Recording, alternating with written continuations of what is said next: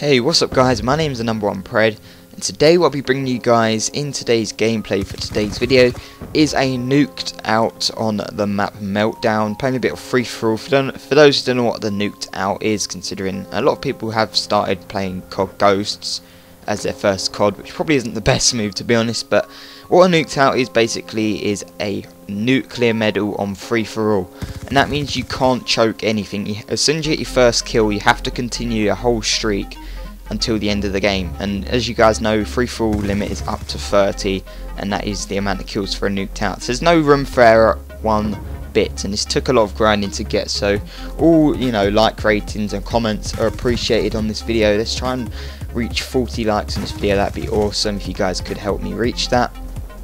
But today what I want to talk to you guys about in today's commentary topic is the Call of Duty camos, and a good example of this is the camo I'm using in the gameplay.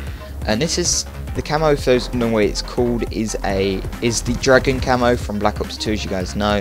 It was one of the first DLC drops in terms of camos, and I'm not even gonna lie, I used to be a big suck up for the Call of Duty Black Ops 2 camos. I used to literally buy pretty much all of them, to be honest. They were really good camos, and it kind of blows the Call of Duty Ghost camos out of the water. I'm pretty sure like 99 or 98% of them, depends how many people watching it, so I can't really bother to go into statistics on that. But I'm going to say almost all of you probably would agree that Black Ops 2 camos, there's just no words can explain how much better they are than Call of Duty Ghost camos. It's just even one of the earlier camos of Black Ops 2, and these, as I said, the Dragon camo was one of the first Black Ops 2 camo DLC drops, and it's way better than the latest Call of Duty Ghost DLC drop in terms of camos. And the recent camos for Call of Duty Ghost dropped this Tuesday, earlier this week, and they were like Nebula, Abstract, Tattoo, Leopard. I don't know all of them. I don't really care, to be honest. One's at Skulls as well, and there was 6 of them in. I think I named 5, but there you go. And none of them aren't even anything special. I think the Leopard's the best out of all of them because it's like more of a skin pack, and Leopard obviously has that sort of dotty, orangey, not orangey. You guys know what a leopard looks like. Surely I can't really bother to explain it. And yeah, that's the best one out of all of them, and that isn't even that great, to be honest. I mean, it's okay, it's decent I guess, but it's not amazing is what I'm trying to say.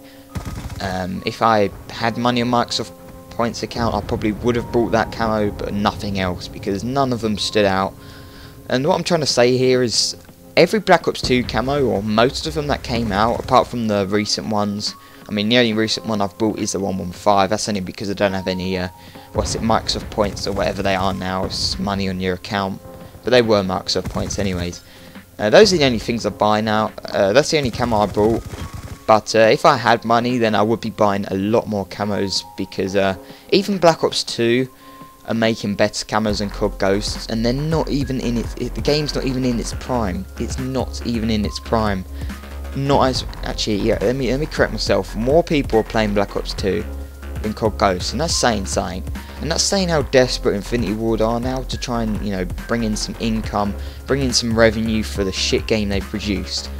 They're trying to bring out camos, and do you know what? They're getting to the point where they're not even telling us that they're bringing camos out, not even bringing in the hype. They're just going to chuck it out in a DLC drop package and not tell anyone. That just shows how pathetic that really is. And let me just say again, the camos aren't even that great, and I think they already know that there's nothing to hype up about them because they're nothing special.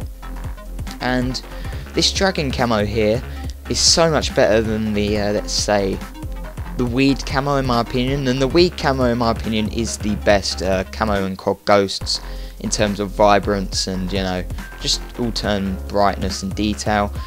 But even this camo here, and this isn't even one of the best ones on Black Ops 2, but sure, it's freaking amazing, and it's way better than the Weed camo in my opinion. But yeah, that's basically it for the video. Let me know what you guys think about the commentary topic, and whether you guys agree with me or not. I'm pretty sure most of you guys do. But anyways guys, it's the #1 Pred, and I'll see you in the next video. Peace.